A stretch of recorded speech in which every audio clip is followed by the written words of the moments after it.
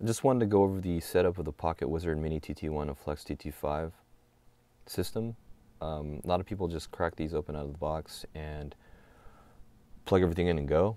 And for the most part, this will work in factory default mode, but it's not optimal for various reasons, including the fact that you're not going to take advantage of the advanced feature set of the TT1, TT5. So pretty much you see the PocketWizard application open on the screen.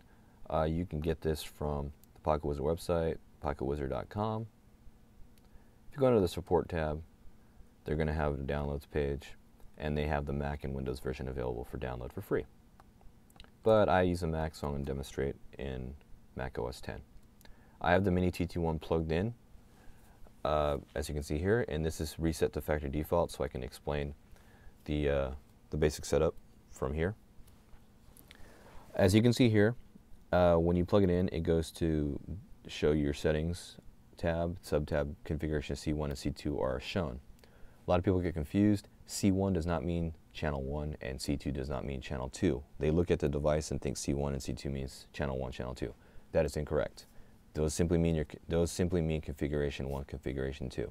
You set up your channels individually for those specific configuration settings. Those are customizable. They're customizable for however you want to set them up. But by default, the TT1 transmits on control TL1 and standard 1. Quick explanation of standard and control TL. Standard channel is simply the basic triggering mechanism for PocketWizard radio triggers. If you were on standard channel, that simply means the transmitter sends a basic sync signal to the receiver to tell it to activate the flash or strobe. That's how the +2s work, and in this case you can have the TT1, TT5 work if you wanted to. But you do not get the other features that include the hypersync and high-speed sync capabilities that you can do over radio, the power tracking, the modeling lamp controls, or the remote strobe power control with this AC3 zone controller. If you want to do any of those, any or all, you will need to use control TL. So control TL, since I use that, I typically need to set my channels up accordingly. I don't want to use the standard defaults, obviously, because if I'm in a situation where there's other photographers in a location who are using PocketWizards, if they just cracked open the box and just started going, they're going to be using the defaults, which is 1. So I'm going to set mine up for, like, let's say for the sake of being just this example, I'm going to set mine up for control TL channel 8.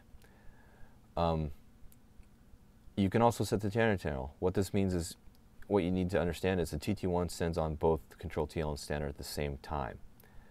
So if I had strobes in the same location that receives control TL and standard channels, as it stands by default, if I were on this situation 1 and 1, my TT1 will activate anything using control TL1 and receiving standard 1. So this comes into play if you wanted to mix strobes, some that don't use any advanced features, or you don't want to do anything special with those on those channels or special on the triggering, and some that you do. Let's say you had 2 lights receiving control TL signals and 1 other light you don't care because you manually set it up and it's not going to change at all. That would work fine. You can have that one set to standard and the other 2 on control. Typically you don't really do that, but it's available. But there's also situations where you'll be working with other photographers who are using the older +2 system, who don't use control TL, and maybe you want to work with them. You can set your PocketWizard to send on standard channels. So going back, let's go ahead and set mine to channel 8, and I want to, let's say if I'm going to be working with people, I want to work with them on channel 3. We'll all agree for standard channel 3. That's pretty much it right there as far as the transmitter. I don't mess around with any of the other defaults. I leave them as they are, except for this one, the modeling light control. What this means is the PocketWizard TT1 will send a modeling light control signal to the receiver. You can tell it when to sleep, how much to sleep, in the tracking. I turn all this off. The reason being is the Einstein strobes, which I do use with the Control TL features using the Power MC2, I tell it to turn. I will usually turn the model lamp off if I'm on battery power, because I don't want model lamps will sap battery power. For example, the Vagabond Lithium. If I had the model lamp control turned on, what will happen in situations? I'll be shooting. The model lamp is off. We take a short break. The PocketWizards go into a sleep mode, which sends the strobe into sleep mode. When it wakes up again, what this will do is it will turn on the model lamp of the Einstein. It'll override the model lamp that was turned off manually on the back of the Einstein. I don't want that to happen because there will be cases where it'll turn on and I won't notice it, especially because we'll be out in the outdoors in daylight, and I won't realize it turned on. And 10 minutes later, when my battery dies, I'll understand that oh, I accidentally turned on the model lamp. So I turn this off to make sure that the PocketWizards don't override my settings.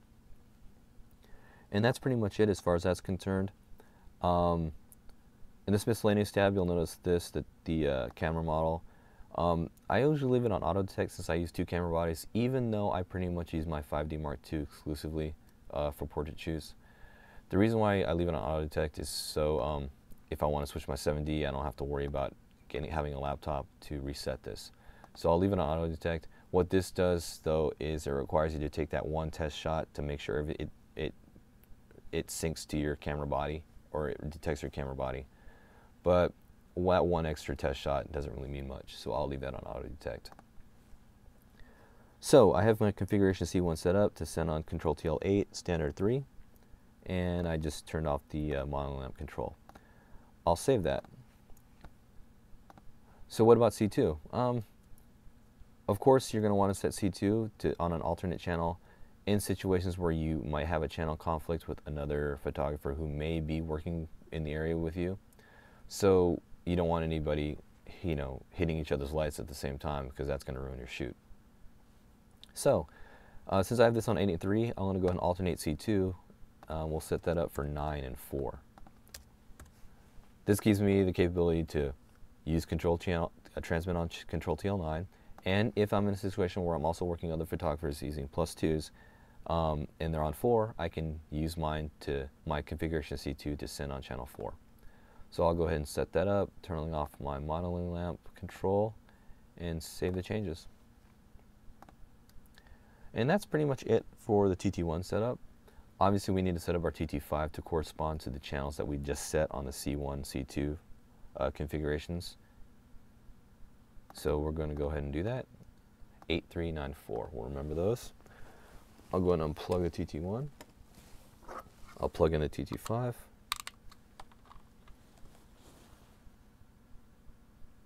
Same deal as before. If you notice, there's a couple extra settings here at transmit and receive. The reason why is because the TT5 is a transceiver. That means it can function as both a transmitter and a receiver, whereas the TT1 is only a transmitter. Sometimes you'll want to use the TT5 as a backup transmitter. Maybe you're working with somebody and they want to try your lights out, or you have another body that you need to shoot at the same time.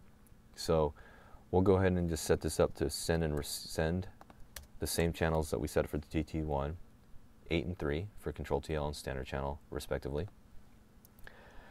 For the receiving end, what's you'll need to understand is the receiver can only receive one type of channel.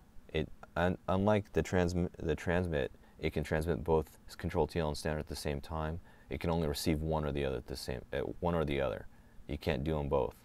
So since I work exclusively in Control TL, I'll go ahead and set that to channel 8, since that's what I'm transmitting on. And this is not selectable unless you uncheck that. So let me check that back and we'll use Control channel 8. I'm going to go ahead and back to the model lamp control, turn that off. And then same with C2, turn off model lamp and set up my channels for, I believe 9 and 4 is what I set them up for.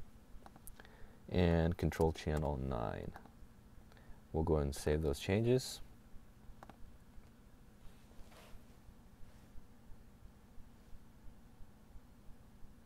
Wait for it to reset. And that's it. C1 is set up for 8 and 3 to transmit, receive on 8, receive on 9, transmit on 9 and 4. Monitor lamp is turned off. Monitor lamp control is turned off for both configurations. That's pretty much it as far as my setup is concerned. So I'm ready to go. I'm going to go to a shoot. My TT1, TT5 are set to use Control TL8 on and Control TL9 on those two settings. So if I'm in a situation, hopefully no one will be, I won't be in a situation with multiple shooters and end up someone is on 8 and the other guy's on 9 and I won't have anything to shoot, which is kind of the drawback the way this is set up. Since you can only set up 2 different channels as opposed to being able to select them on the devices themselves, you need to plug this into a laptop or a computer to make your changes.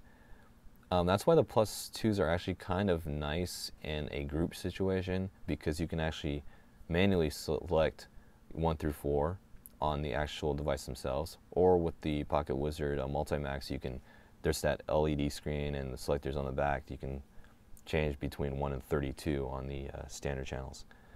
I guess it's a small price to pay. I don't know if they'll ever release a PocketWizard MiniTT1 FlexTT5 update or whatever device update where they have an actual LED, LCD screen on it where you can select the channels on the devices themselves rather than using a computer. That's pretty much it. If you have any more questions, check out my blog at ocabj.net. That's ocabj.net. That finishes up this demo, and hopefully this helps out. Thanks.